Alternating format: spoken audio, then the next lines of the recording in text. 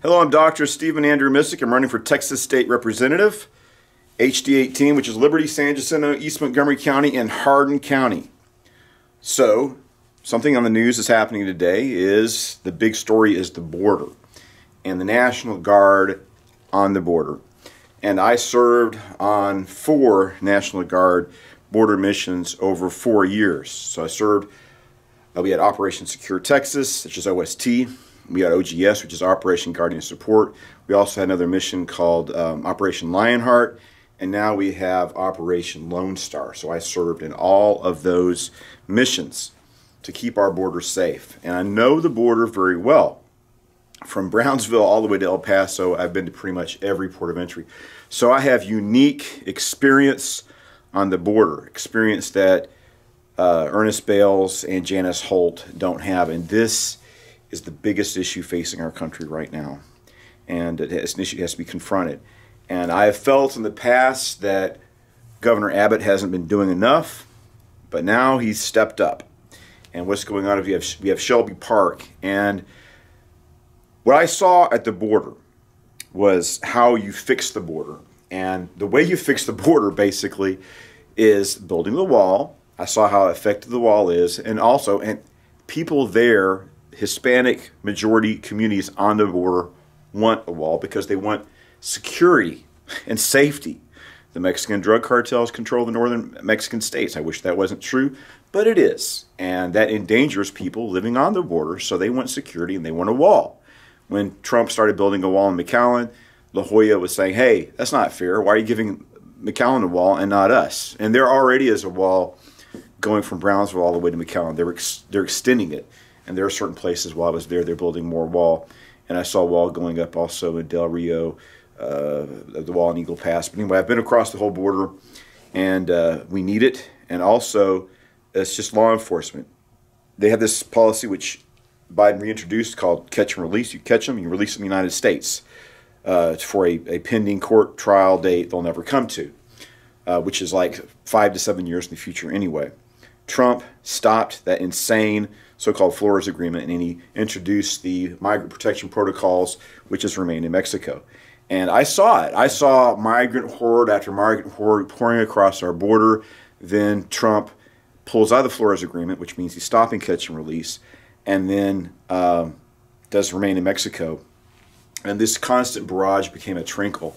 And Trump was able to secure the border with a two-pronged attack. 1, build the wall. 2, stop, catch, and release, and have these people who are not, they don't have valid asylum claims, they're not refugees, they're committing fraud.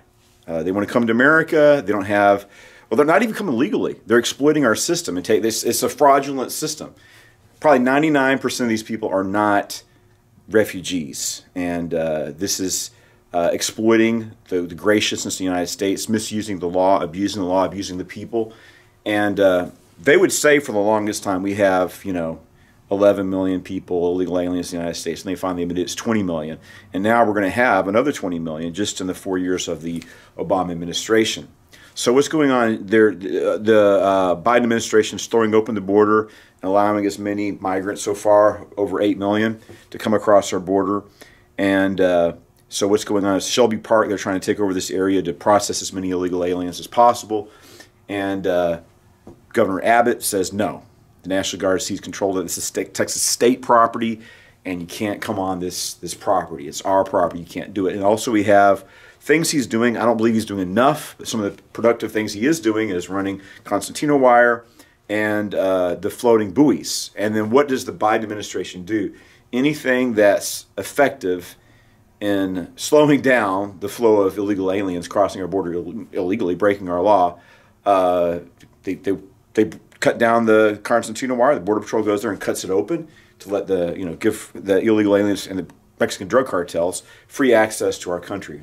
So I want to go back to Kari Lake because when she was running for governor and she won, they stole it from her.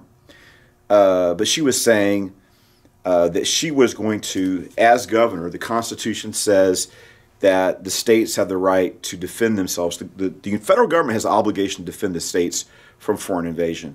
But if it doesn't do this, the states have the right to take that authority upon themselves. So Kari Lake says, as governor, I'm going to declare that this is an invasion, which obviously it is, and I'm going to implement the constitutional protections, the obligations, the constitutional obligations. If the government's not going to protect our state from foreign invasion, then I will take control. I will mobilize the National Guard, and we will repel. We're going to repel the invasion. So Governor Abbott is putting concertina wire up and floating buoys. Both are effective, and it's gone to the Supreme Court. And unfortunately, John Roberts is not a big surprise. He's a left-wing extremist. He's not a conservative, so it's no big surprise that he's betraying our country and opening our borders up to foreign invasion. But people are really shocked and disappointed by Amy Coney Barrett, where she's violating the Constitution by facilitating a foreign invasion. So Texas says no. Texas says we're not going to take down the concertina wire. We're not going to take down the floating buoys. We're going to do what we need to do to protect our state from a massive foreign invasion. And the likes of which had been seen throughout history, this massive invasion, and such invasions that have happened before have led to the fall of great civilizations and cultures and empires. You know, the Mongol hordes destroying the Chinese empires, the Germanic hordes destroying the Roman Empire. It's not a good thing. But this is all about changing the demographics of Texas especially, but of the United States, because they want to change the electorate. They want people who are more friendly to Marxism and communism and totalitarian state control. They want more dependence on the state government so they can have power. They want to increase the power of the federal government. That's what the Democrats want to do. Some Republicans, they don't want to pay the American working man and woman a fair wage. So they want to bring unfair competition with people who don't have a legal right to be here, because these greedy businessmen are cheap. They don't want to build up our economy in a way that benefits the citizens. They just want to hoard all the money for themselves, the richest 1%, and just betray the country over to foreigners so they can exploit people. It's terrible. Look, I believe in free trade. I believe in a prosperous economy, but we need to put the economic needs of the American citizens, your average American, first, especially above. Look at these corporate organizations now. They're all woke, and they're all in bed with the Democrat Party. And conservatives need to, and we have started standing up to these people. So I served on the border. I understand how urgent it is, and I want to commend Governor Abbott for standing up at this time. He hasn't been as strong on the border as he should have. He's hesitant. He's afraid to take a bold stand like Kari Lake would have. So I'm thankful that Governor Abbott is our governor. I'm glad he beat Beto. I'm very disappointed that Kari Lake had that election stolen from her. They did the same thing here in Harris County, the way they did in Arizona, where they sabotaged the voting machines. They had the wrong size papers. They did the same playbook. I'm sure is coordinated in Harris County and also in Arizona. The latest strategy for the Democrats to sabotage elections and steal votes and steal elections through fraud happened in Harris County. And what bothers me about it is there's no accountability. We have to address the issue of voter fraud.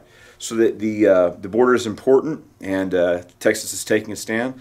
I served on the border for 4 years, as I mentioned before. Please remember our soldiers who are making great sacrifices, and sometimes the conditions which they're enduring at the border are very difficult. Standing out in the elements, wearing the body armor, sometimes not having proper restroom facilities.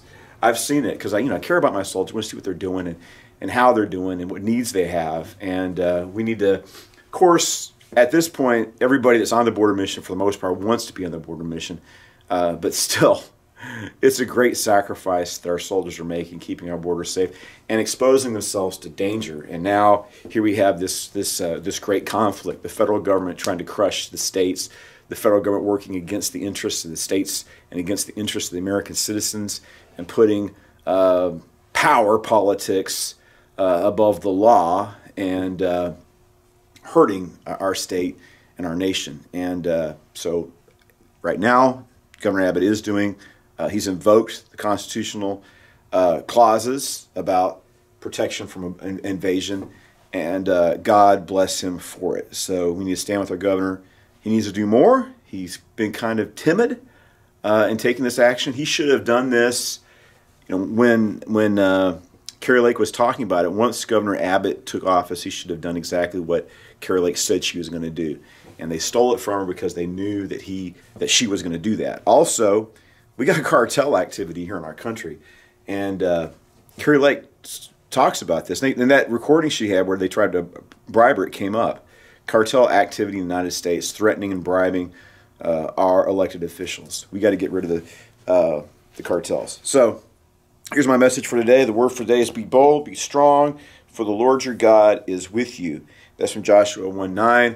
And we need to stand on the word of God, and we're going to have faith, we're going to believe, and the Lord is going to give us victory. We should love everybody, including illegal aliens, but that doesn't give them the right to break our laws, and there needs to be accountability. And it's not fair to, we got homeless vets. We got people, living on the street. We have a drug addiction problem, and then we have these countries don't want to take care of their own citizens, and they want us to take care of them, their health care, their education. It's not right for our citizens, our children, and our poor people who are struggling in this Biden administration where the dollar's worth less and less every day. It's lost over a third of its value, if not half, since this joker Joe Biden seized power and is ruling through this the new Obama junta. So we need to put America first, and that's why I'm a Donald Trump candidate. That's why I believe in Make America Great Again. We need to stand up on the truth of the gospel and on our Constitution and make America great again. That's what we should, it says in the Bible that we should seek the benefit of the nation in which we dwell. So let's do that. So let's pray for the blessings on America. And also, this is an election year, March 5th, 2024. Go out and vote for border security. Vote for Dr. Missick. So thank you, and God bless you.